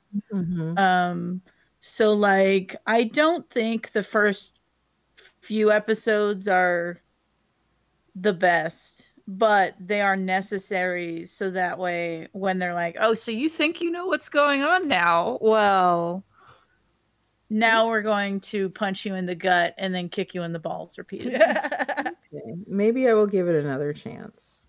I have to admit, I have a contrarian streak, so I do have this impulse. shut up. I do have this impulse for if like a lot of people are telling me to do something, I immediately don't want to do it. It's very productive and it's made my life very easy. I also think it definitely resonates more if you see it when you are a 13-year-old boy. That is absolutely a thing. I have wondered sometimes when it comes to Evangelion if like I missed my window, you know? Well, it's at least artistically interesting. Oh yeah, when the shit hits the fan. Yeah. So like, even though I'm not diehard, it's the best thing ever. It's like, oh, these are interesting shots. Like, yeah. And remember that drawing I did of Big Tex? Big Tex? During that one, never mind. I did a drawing of Big Tex that was a parody of one of the oh shit scenes. Oh, okay. I that one went over my head. Then. I'll post it to Twitter later. Yes, that's. There's that stream where I kept interjecting the horror that is Big Tex into the entire stream. I think what's for me that Evangelion is for a lot of people is I saw Akira at a really young age, and I have come to accept, since I am older now, I have come to accept there is a whole lot wrong with that movie. And the manga is much, much better. I kind of feel like your impression of Evangelion about like it being seen by people of a certain age at a certain time is kind of how I feel about the Matrix movies. Maybe. I really enjoyed the first Matrix movie. Does anybody enjoy the second or third one? I feel like I will link you to a YouTuber that made a video called "The Matrix Sequels Are Good." Actually, their argument rests on the case that the second and third movie are actually one movie. And it's just, it got cut in half at a time before we got used to movies getting cut in half like that. Speaking of movies that have been cut in half, so how's everybody enjoying the Spider-Verse film? It didn't get cut in half. It was planned to be 2 movies for a while. Yeah, but apparently they did not lead the marketing with that. So no, a lot of they people did not. No, surprised. okay, yeah, you are correct. They did not. Yeah. I haven't seen it yet. I'm planning to see it with a friend soon. Cool. I haven't seen it yet, and finding out that it is part 1 of 2 kind of killed a lot of my interest to see it in theaters. Yeah. But yeah. The Matrix sequels. Look, I was a Steven Universe fan. I have been conditioned to wait. Yeah. But the Matrix sequels, if you do watch them one right after the other, they are better than if you watch them individually. They're still really long. I'm gonna be real. The only bits I remember from anything to do with the Matrix is I watched and loved multiple segments of the Animatrix, and I really enjoyed the first episode of the Matrix, which I should note. Imagine being able to say this. I should note, it was at that time in my life where I was like mall ratting a lot, and there was just not a lot to do where I was except go to the mall and see movies. And I went in with no idea what that movie was. I had no clue. I had not seen any advertising for it whatsoever. And I was not prepared for what I saw, and it really stuck with me. And just the ending to the first Matrix movie was like, it kind of still holds a spot in my heart as like the perfect ending. Oh man, you talk about mall ratting around. I was not a mall rat. I didn't have that kind of personal freedom as a child. But what we did a lot was my mom would take us, me and my brothers, a lot to dollar cinemas. And dollar cinemas, got the movies well after they left the main theater, so you could, go real cheap and see like movies rather late. So we would do dollar cinemas a lot. And one of my core memories is one day my mom's car broke down right near the dollar cinema, and it was going to take a long time for them to come tow. And my mom thought, well, it's going to take a while to get here. This is Texas. Everyone is boiling. What if we pass the time by watching a movie? So we went to the dollar cinema, and she just picked a movie. It didn't matter what, because I think I think she just grabbed the one that was showing now. It was Deep Blue Sea, which is a movie where people get ripped apart by sharks. Ooh. And me and my brothers were very little, and both of my brothers cried nonstop. The thing I remember most about Deep Blue Sea is Samuel L. Jackson does a very dramatic speech about how they were going to fight and kill the shark. And then it just jumps out of the water and kills him in one bite. And there's also a character who has a pet parrot that gets eaten by a shark, and he gets and he survives. Yes, and wants revenge for his parrot the whole movie. It's a very silly movie, but if you are a tiny child, it is like, oh my god, no. Yeah. My experience for that was, the thing that happened to me was, I think it's an experience a lot of people have, where they are sort of deposited at the mall by family members. And I was there with a bunch of cousins who were all older than me. And the cousins were instructed, pick something you can all go see. Yeah, that's right. Kristen, LL Cool J was the final girl of that movie. And go and pick something you can all go see, and go see it. I'll be back in 2 hours. Bye. And the movie that was picked was the original RoboCop. And and I was extremely young. I think I was like 7 or something. Oh, that's right. This story. And we all went in to see RoboCop. And to this day, it took me literal decades to get the guts up to look for this on YouTube and watch it again. But there was a scene with the Ed 209, and it's malfunctioning in the boardroom, and it ends up murdering some executive, and there's like this whole period they're trying to turn it off, and it just like won't stop fucking shooting him. And that is burned into my brain forever. That is the first time I had ever seen anything like that.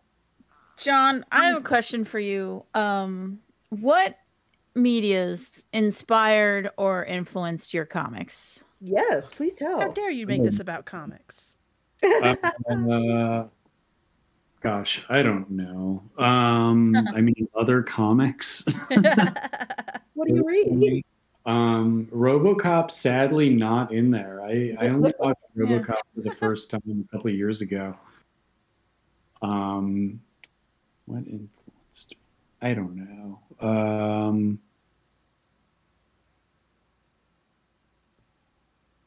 Do you read any manga or?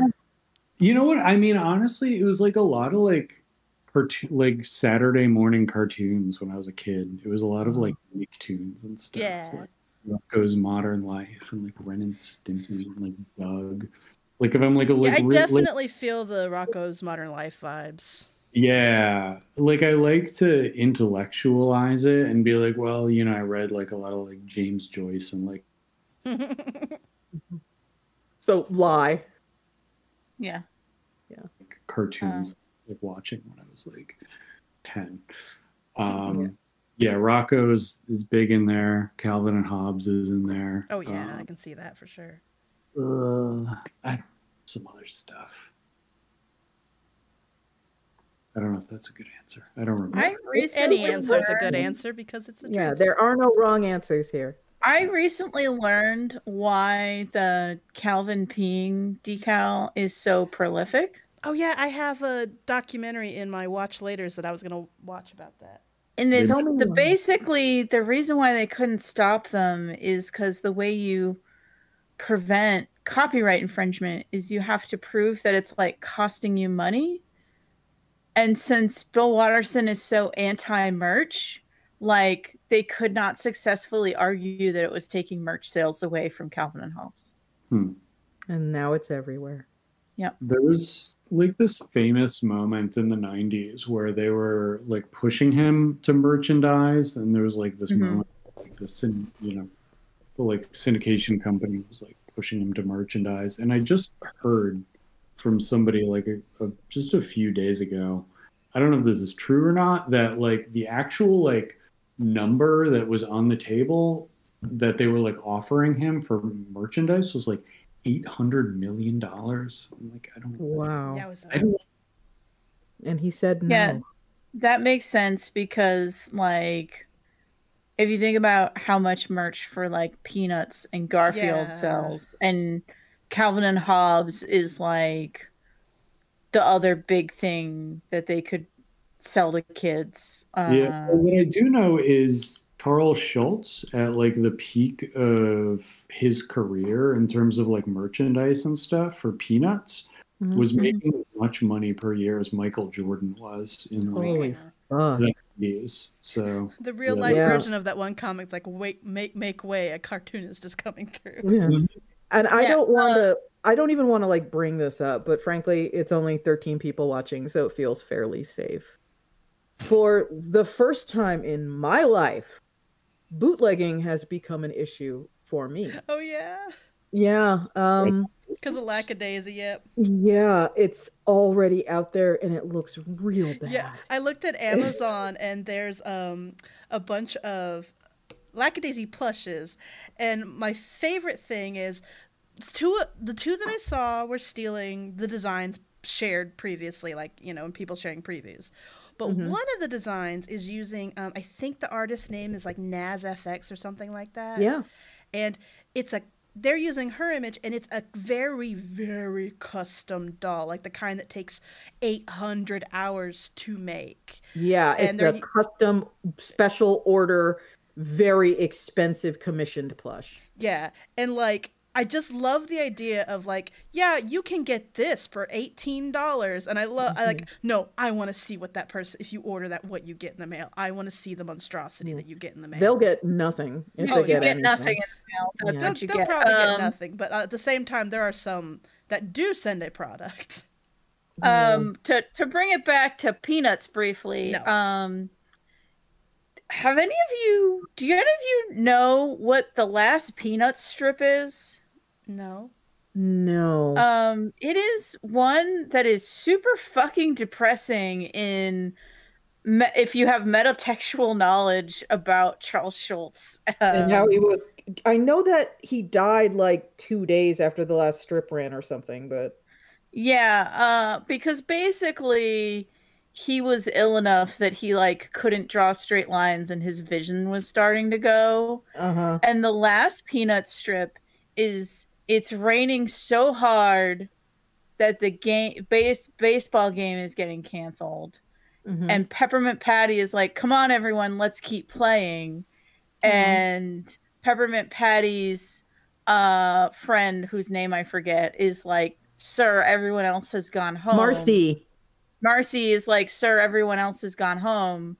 And basically it's raining so hard that Peppermint Patty couldn't see that like the game has been called due to rain, but wants to keep playing even though she physically can't. Like, yeah, I found it right now. They're playing football and Peppermint Patty is yelling at Charlie Brown, who is not there, and just going, hey, we're having fun, aren't we, Chuck? It's still your ball, 4th down. What are you going to do, Chuck? You going to run or pass? And then Marcy shows up with an umbrella and goes, everyone's gone home, sir. You should go home too. It's getting dark. And then Peppermint Patty goes, we had fun, didn't we, Marcy? And Marcy goes, yes, sir, we had fun. And Peppermint Patty, the last panel is, nobody shook hands and said good game. Yeah. And that is the last Peanuts panel. But yeah, wow. There is definitely a point where the lines in Peanuts get shaky. And I don't remember, like, before I actually went back and read the old strips, I thought that's just what it looked like. But it was quite a shock when I went and read like the Peanuts Treasury, like the complete versions, and the early strips, the lines were very crisp and straight. And I was like, oh. Yeah. I do also like the first Charlie Brown strip. Good old Charlie Brown. How I hate him. Yeah. Yeah. That's what it used to look really nice. And the thing that I think the reason I did not understand is because at this point, by the time I was like reading Peanuts, they sort of incorporated the wobbly line into like the merchandising and all the advertising, because I just thought that's how dude drew. It's like, no, he's palsied. Bummer. Yep. Yeah. Yep. Bummer. Death comes for us all. Anyway. Thank you. I think about Shermie a lot. Do you remember Shermie? Charlie Brown's original best friend before Linus. I didn't really read Peanuts. I never really have. So this is kind of all going over my head. I never really did it. But in the early strips, like Charlie Brown wasn't even the star. There was this other kid named Shermie who like didn't really have much of a personality and didn't have much to do, and was like very quickly eclipsed by the other characters, and he just kind of like gradually like faded away into oblivion without ever and then Snoopy showed up and everything changed. I am not finding a Shermie for Peanuts, but I'm finding a Shermie who is a character in King of Fighters, who is, wow, ma'am, you are falling out of that dress. Mind your own business, Spike. There's a YouTuber I like who, in one of her videos, I was like, oh, she looks like she's about to fall out of her dress. I don't know how I feel about this. Does she know her titty's about to fall out? And then sure enough, halfway through the video, there's suddenly a censor bar because she in the note, like, I didn't realize while filming that my tit fell out. Wow. Yeah. I found the correct Shermie, and it says here his first appearance is October 2nd, 1950. His last appearance, June 15th, 1969, to never be seen again. He had a decent run, but yeah, he faded out. He was like, I don't know. I think the only newspaper strip my grandpa knew early on that I was super into comics, so he would actually collect the funny strips of the funny pages from the newspaper and leave them in a stack for me whenever I'd visit. So I would like go home with this like giant stack of like a month's, depending on how often I visit, either like a few weeks worth or a month's worth of funny pages. And I would go home and read them all, but like I only liked 2. But I still appreciated it. I really appreciated those stacks of funnies. I really liked Foxtrot as a kid. And I liked Get Fuzzy. Yeah. Does anyone here have they read the strip, the Peanuts strip, that features tapioca pudding? No. Oh my god! Again, I didn't read Peanuts. No, Charles Schulz used to be a fucking savage. Tapioca pudding is a very minor character in Peanuts who shows up and is like introduced to the class as like the new kid in town. And she's all like, hello, I'm the new kid. My name is Tapioca Pudding. With my name and my blonde hair and smile, my dad says we can make $1 million. My dad is in licensing. My face is going to be on t-shirts and lunchboxes. Did you know my blonde hair, my pretty smile is going to make us $1 million? And as time goes by, it's like, you're like, wait, when did this come out? And it came out in 86. And it's like, Tapioca Pudding is a critique of Strawberry Shortcake and comic character merchandising, and I fucking love it. Why Strawberry Shortcake? Apparently he thought Strawberry Shortcake was super tacky, I guess. Oh, but that's fair. It just has nothing to do with comics. That's why it was. Yeah, but I think this is probably commentary on merchandising in general. That's fair. Oh, because you mentioned comic merchandising, so I was like, wait. Yeah. Well, no. I wouldn't be surprised if he felt a little put upon to just put his characters on any old fucking thing that were presented to him. No, I definitely get that for sure. Yeah, so I like Tapioca Pudding. Tapioca Pudding is fucking funny. I'm now thinking of Super Eye Patch Wolf's What the Internet Did to Garfield video. Is this about Gothfield? No, this is about I'm Sorry, John. Should be about Gothfield. Garfield is mentioned, but it's more about the existential dread that is Garfield. I haven't watched that video, but like, do you know about Gothfield, John? I know about I'm Sorry, John. I know the video you're talking about, and then there was that other insane one, where it was like, all of those like reenactments that they with the did. guy in the suit? No, they just no, like, it was a live action reenactor of it was Lasagna Cat is the guy in the suit. Thank you. That was the most insane thing I've ever seen in my entire life, where they like, it's just this like YouTube channel where they just audio cut out for you, John. Yeah. And they came back with this like survey, this like phone survey of people's like sexual histories that people just call in and give them this information. And then there's this like 5-hour video of like Garfield, John, and Odie kind of just slogging through all of these phone messages about like people's like sexual history. It's insane. And then the last one is Jon Arbuckle's sexual history, and then he rapidly ages and turns to dust, and a lady miscarries a Garfield monstrosity. I know what I'm talking about. Yeah. I clearly need to look this up. It's Is need the word? Yeah. It's 5 hours well spent. But yeah, I just liked basically in Eye Patch Wolf's videos, like he goes over percentage wise what type of joke is each Garfield comic, what is the most common joke in Garfield, and number one is Jon Arbuckle sucks. And then the number two joke is Garfield is torturing John.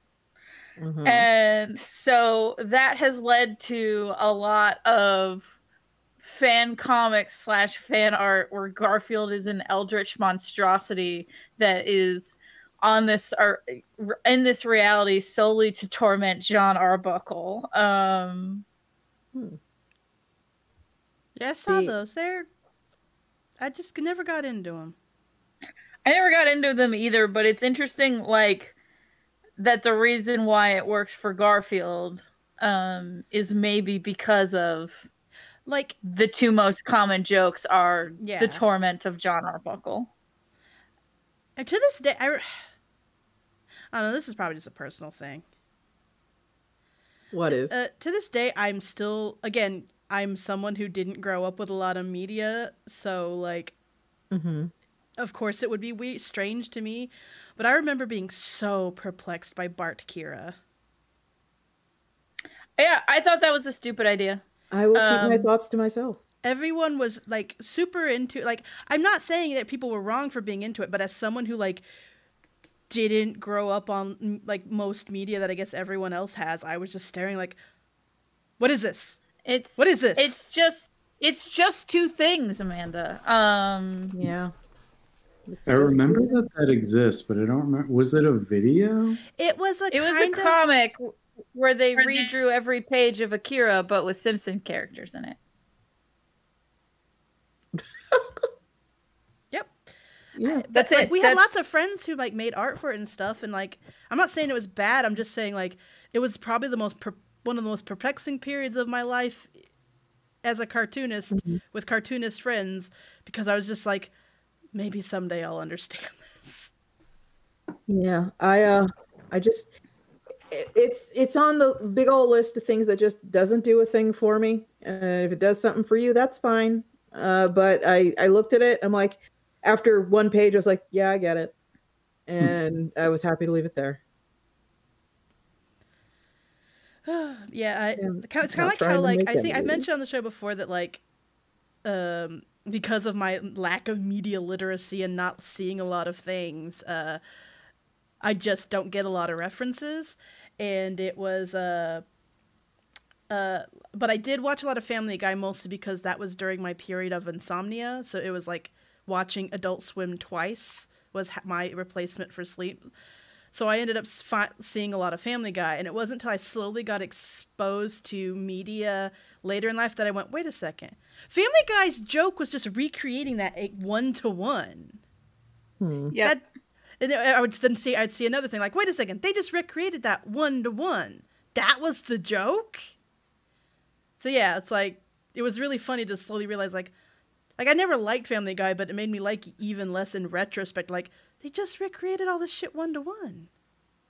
Like, yeah, that is the problem with Family Guy. Like, or one of the problems. Yeah, one of the problems. Yeah, one of the problems. But it's like, without that media literacy, it's just that one particular flaw of it was completely lost on me, because I knew that one song, like one of the songs was a riff on Little Shop of Horrors, and I kept going, there must be a joke here I'm not getting. And then I finally saw Little Shop of Horrors with Kel, and I was like, no, there was no joke I wasn't getting. They just recreated it, but stupid. Yeah, they just had a pedophile sing it. I just basically gave it way too much credit. I assumed there must be a joke here. Joke broadly defined. Yes. I guess I'm a charitable soul.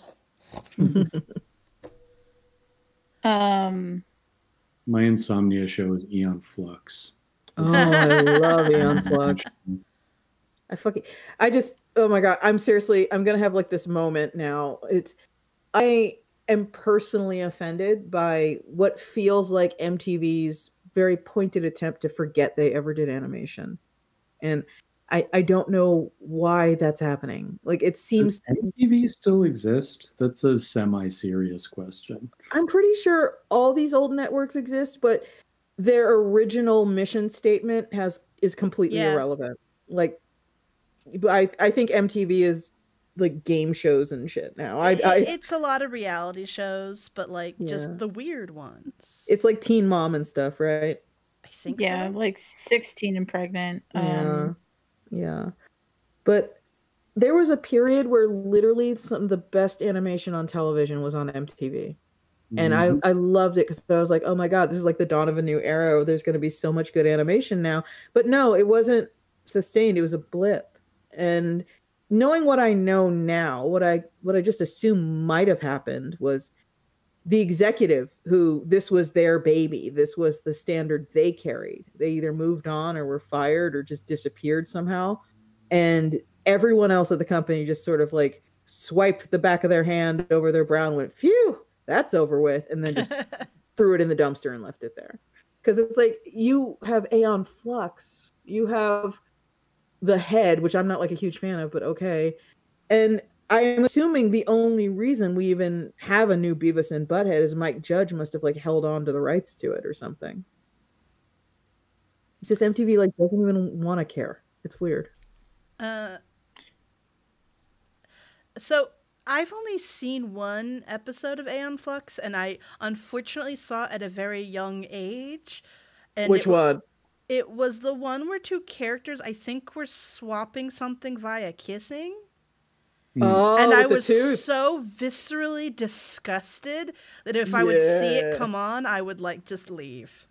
Oh, I love that one. Because like that was one of those things that would come on during the hours that I was actually like home alone because of when it came on. Like there were a few shows I could sneak because I was allowed to be home alone. And my little siblings got taken to like sports and stuff, and it became very apparent Amanda doesn't do the sports, and we're ashamed of her, so she stays at home.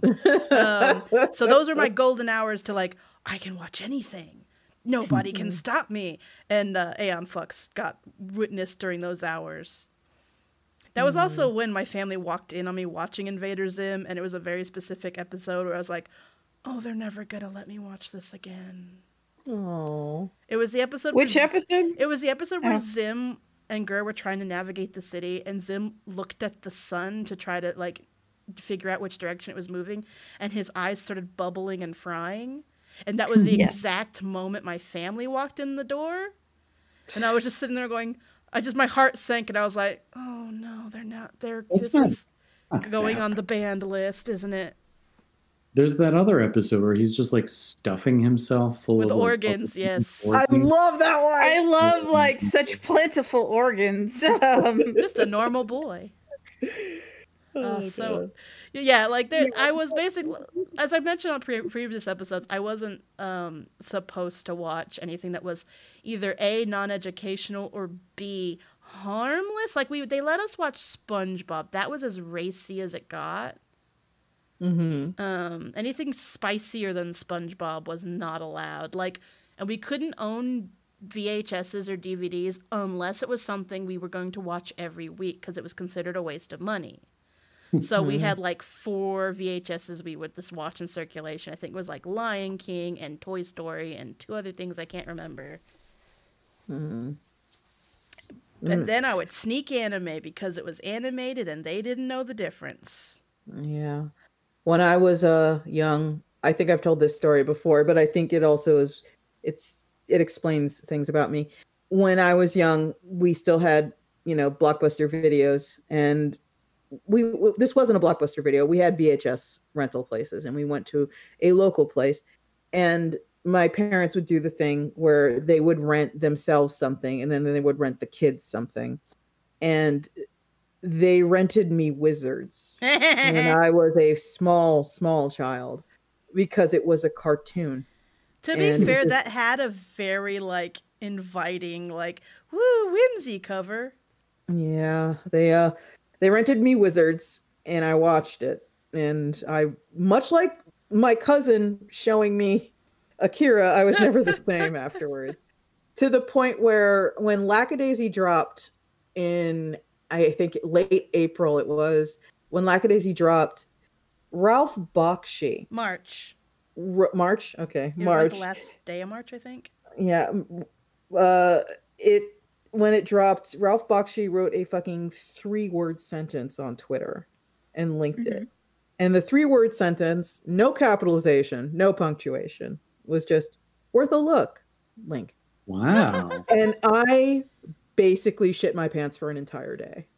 It was such an intense... The man who traumatized me loves my work. It was such an intense, incomparable senpai noticed me moment that, like, it was something I never thought... I was like, I had not mentally prepared myself to be acknowledged by Ralph Bakshi that day. And it was...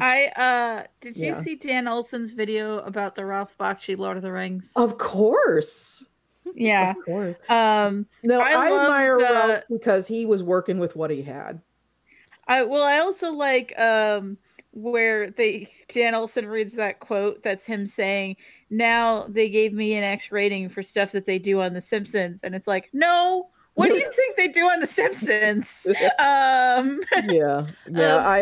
I have seen all his work and they do not do that on The Simpsons. So one of my key video rental memories actually ties back to an earlier subject, Neon Genesis Evangelion. That was, the anime, they had anime and my family didn't know the difference between like anime. Well, I mean, not obviously there's anime for kids, but my parents did not know that anime could get higher ratings. So they would like, it's fine. And they didn't have like every episode. They just had what they had. So like they only had 1 episode of Neon Genesis. And so, of course, I was going through all the anime they had. I was going to watch all of it. God damn it.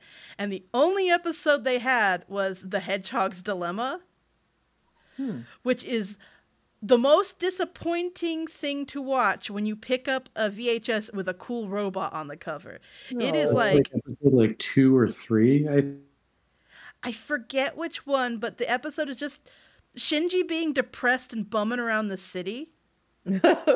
And I just remember being like, what the fuck? Like, where's the robot? I was like, this cover's so cool. And I plugged it in and I was just like, what? I did not know you could make animation about people just being sad. See, now that I'm an adult, I appreciate that. But as a child, I was like, why would you do this robot? To me? Yeah.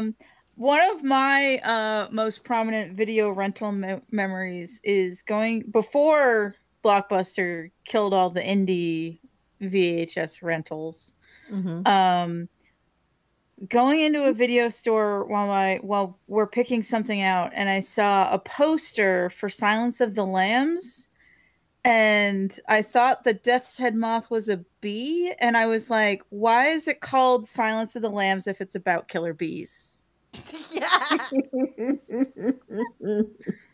Oh, can I just say something really quick, and then I'm gonna let everything. If you keep asking permission, I'm gonna keep telling you no. The attention to detail in the new Spider-Verse film is top notch. You can tell Miles is Afro-Latino by the simple cultural aspects he does, and you can tell Gwen is white because she has her fucking shoes on people's bed.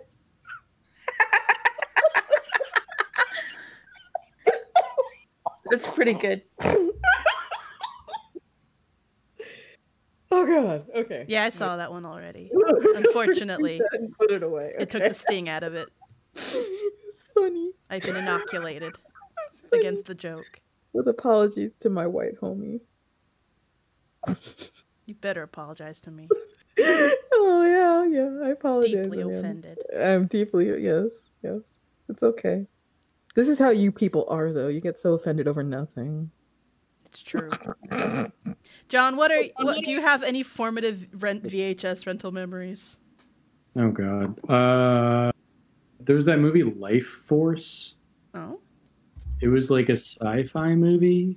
I don't know. It just like looked cool. It was super dumb, but it was about like aliens like that come to Earth and they like assume the guise of like naked women in order to like suck the life force out of unsuspecting men, and then like Patrick Stewart plays a priest who has I don't know. It was a mess. I'm looking this up. Yeah, no, it's worth a look. That's got a very cool cover. It seemed cool at the time, but it was mostly just sort of confused. It's based on a 1976 novel, The Space Vampires. Oh, yeah. Now I'm interested. Another rental situation to bring it back to anime disappointments in Blockbuster. I rented a vampire anime called Nightwalker that is so bad that I then bought it because like people didn't believe me when I explained how bad it was. And I still own it. So when I tell people I own the worst anime ever made, I can prove it to them. It's the vampire character like cuts his finger and turns his blood into a sword, but because of censorship, he actually like bleeds glitter. And then like a lot of it is like still frames with a voiceover. And it's like badly written on top of being badly translated and badly dubbed. So you get such wonderful lines of dialogue like, all this murder is making me hungry. Let's go get some food. Just a train wreck all the way through. There are entire episodes that are flashbacks, but you don't realize they're flashbacks because making another character model where they're in era appropriate clothing, that's too much money for this anime. So even though it's the 1700s, this character is going to wear jeans and a t-shirt. Because why update the model? And it's just an absolute train wreck in an entertaining way. All right, speaking of bad movies, I'm now curious. Have any of y'all walked out of a movie? I walked out of Wag the Dog. I don't know like what no that one is. remembers. Yeah. Wag the Dog is, and stop me if this sounds a little too real now. Wag the Dog is a movie. What I remember of it is about a Hollywood director who is clearly attempting to invoke Coppola, is hired by a politician to manufacture a global crisis for the news for him so he can retain the presidency. I see. Yeah. I walked out of it, though, not because it's bad, but I walked out of it because at some point it began like doing double vision thing on the screen. Like there were two I don't even know how you managed to do that, but that's what it did. And I got up with like 90% of the theater and walked out and demanded my money back and got it. I bet. Yeah.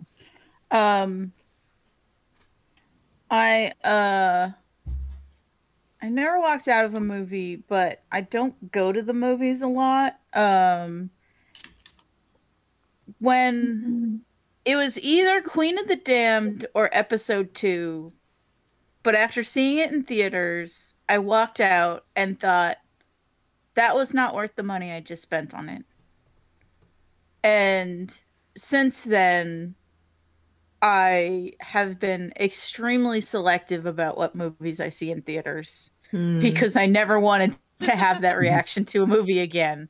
Yeah, I haven't seen a movie in a theater for a very long time, and part of that is I went to college in Atlanta, Georgia, at a college called Spelman College, and it's fine, but I didn't really connect with anybody there, like on a person. Like I don't talk to anybody I went to college with, and a perfect example of kind of what it was like was that was when Disney was experimenting with releasing Ghibli films and or Ghibli, however you want to pronounce it, films, and they had a Princess Mononoke that was playing in a way out of the middle of fucking nowhere suburbs movie theater.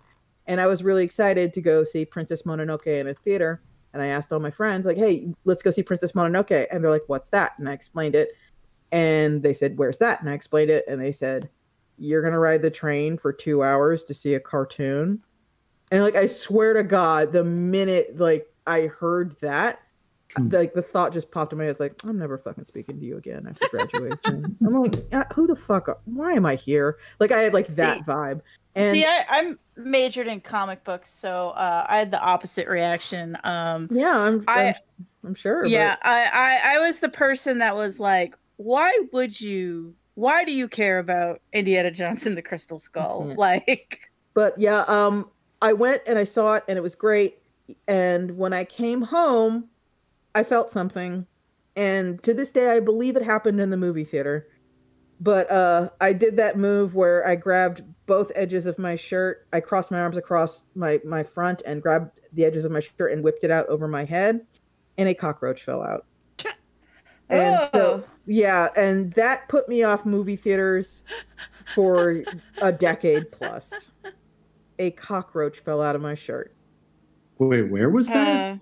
When I was in Atlanta, Georgia, I went and saw Princess Mononoke in the theaters, and I sat very still for 2 hours. Where I lived at the time did not have cockroaches, so it came with me. Granted, it could have happened on the train, but I don't think it doesn't matter. The brain association was made. Nothing could be done. So I did not go see a movie in theaters for at least a decade after that, and I still don't do it very often. I go if it's a movie I am 100% certain that I know I'm gonna like. So like I did see The Green Knight in theaters. I did see Jojo Rabbit in theaters.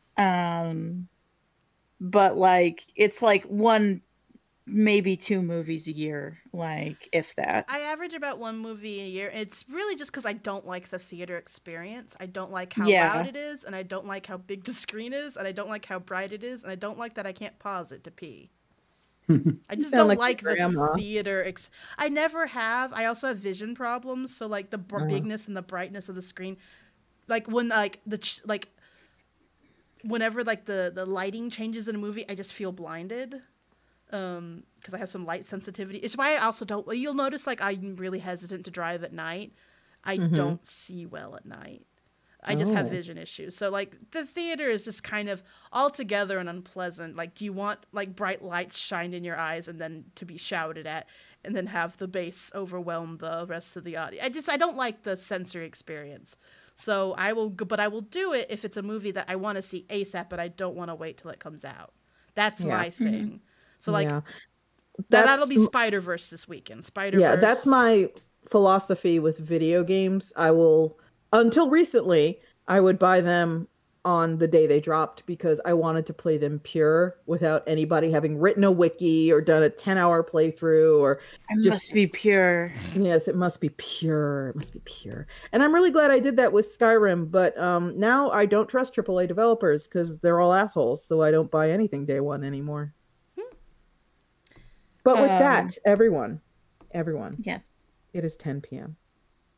It is. Get over yourself.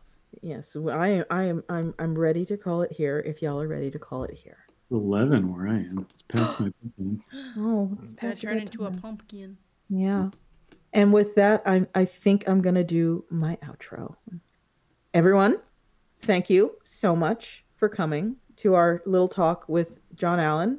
He is published by Iron Circus Comics, among other publishers. We have published The Lonesome Era by him, which is fabulous and wonderful. And it's about a cat, maybe, sort of. I don't know. I call it a cat. A little queer cat who has a crush on his best friend, and his best friend is not queer. And he spends most of the book wibbling and concerned about how his best friend might react knowing he is being crushed on. His breast friend, even. His breast friend might react being crushed on by another boy.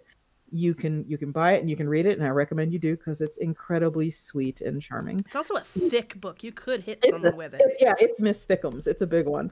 He John Allen also wrote and drew a book I equally love. Another thick book. Another Thickums called Julian in Purgatory, which is about a useless asshole who does drugs on his girlfriend's couch all day until he is thrown out and gets caught up in all kinds of terrible shit that ends with a fatality. And it's all, once again, cute little cartoon animals doing it. And that's a thing I love. If you want to get those, they are available pretty much everywhere books are sold, including Amazon, but buying them from the Iron Circus site itself benefits Iron Circus and its creators most directly. As for me, I am Spike. You can find me on Twitter at iron_Spike. And you can find me as Iron Spike, all one word, no spaces, on Pillow Fort, Co-host, Spoutable, Hive Social, and where I'm currently most active, Blue Sky. Please go to ironcircus.com and behold my life's work. Please go to Lackadaisy Film on Twitter or just Lackadaisy on YouTube and behold Iron Circus's very first venture into animation. I'm Kel McDonald. You can find all my stuff at kelmcdonald.com. There's too many social media sites. Sign up for my newsletter. I'll post where I'm at in there. I make comics about gay werewolves in the future. I also usually stream on twitch.tv/kelmcdonald. I didn't today because of new computer tech issues, but I will be back to it next week. John, do you have any closing statements or anything you'd like to advertise? No, I haven't put out a book in a couple of years. That's fair. But you do a webcomic. I do. I am serializing another very long book on Instagram right now, which will come out next year at some point. So yeah, Twitter and Instagram. Ohio is for sale. Awesome. And I'm Amanda. You can find the link to my website, amandalafrene.com, in the description. That links to all my other stuff. I am going to sign off and go race hoverboards in Warframe. Oh, sounds fun. I am probably going to sail a ship in Sailwind. Boo. I'm gonna play some Rim Rims. Don't call it Rim Rims. It's that I don't like it. What are you gonna do, John? I'm gonna read a book until I fall asleep. Oh, Lovely. I wish that was my life. Thank you for coming, everyone. Your life. Very